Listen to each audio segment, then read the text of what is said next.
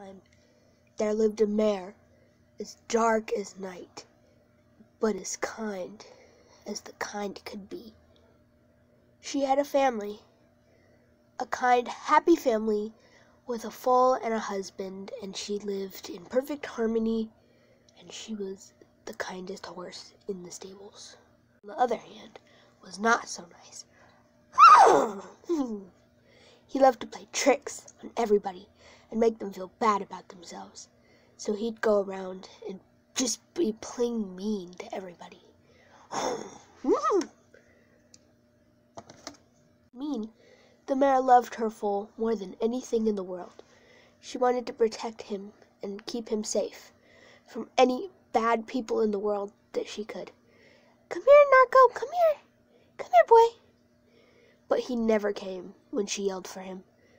And one day, that was too much for her to handle. He wanted to play a trick on his mom, so he ran in front of the truck. But before the truck hit her, his mom, she saw him, and she blocked the way. It got hit by a truck and screamed for help, but nobody came. And then her foal came. "Mommy, I told you, I'm a trickster. I'm gonna trick you every day for the rest of your life." "Help me, somebody, help me." And just like that, the mare was fallen dead from a horrible truck crash, all because of the meanest foal in the stable. People of the stable came out to see what happened, and she had been dead, so they draped over a towel over her face, so nobody could see her hideousness, and they wanted to bury her. But one fateful day, she came back to life, and she vowed to haunt any foal that ever treated anybody badly. So her story would be she'd come to the stables, steal away the foals, and never bring them back, because they hurt her and she wanted to hurt them back. And this is where our story begins. The stable started labeling her the Dark Mare because she'd come in the darkness of night and take the foals and keep them forever. And the people of the stable would lock their foals away forever and try to keep the Dark Mare out. But there was no stopping it. She had a key to the stables and a friend on the inside who would let her in. My gosh, that Dark Mare, man, she's scary. She's gonna take our foals all away. We need to keep a close eye on them and on our big horses. Maybe they can do something about it. Keep the foals in their stalls. Make sure nothing happens to them.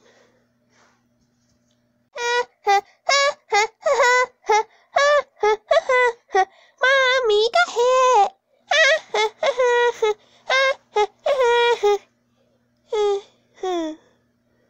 Mommy got hit? I can't play tricks on her no more. That stinks, man. Oof.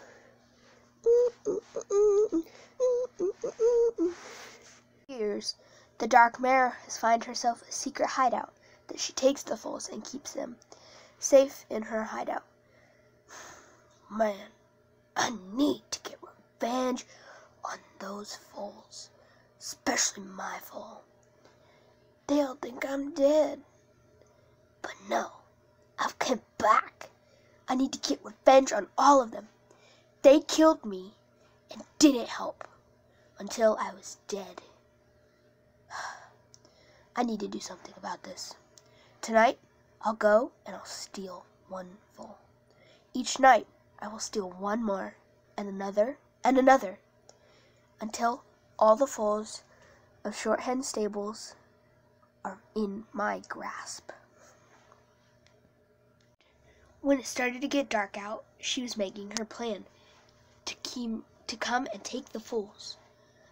What I'm gonna do is I'm gonna ask Marshmallow to open the doors up for me so I can come in and take, I don't know who I'm gonna take, but I'm gonna take the closest one and run. They need to understand that that was the worst thing anybody's ever done to anybody in the shorthand stables. They need to pay immediately. Now was her time to strike. All the foals and all the horses were asleep in their beds at night. All the riders had gone home. Time for her to strike. I don't know who I'm gonna take today. I think this little fella. Come here. Snatched out of the darkness, this foal was gone forever, and nobody knew the difference of it. Come on. What are you doing to me? I'm taking you because your best friend killed me. What are you talking about? Mom! Nobody can hear you. Shut up. If you don't shut up, you're gonna get real bad. Stop it. Stay here. Don't move, or you'll be killed. Okay? Okay. What's your name? I'm the Dark Mare.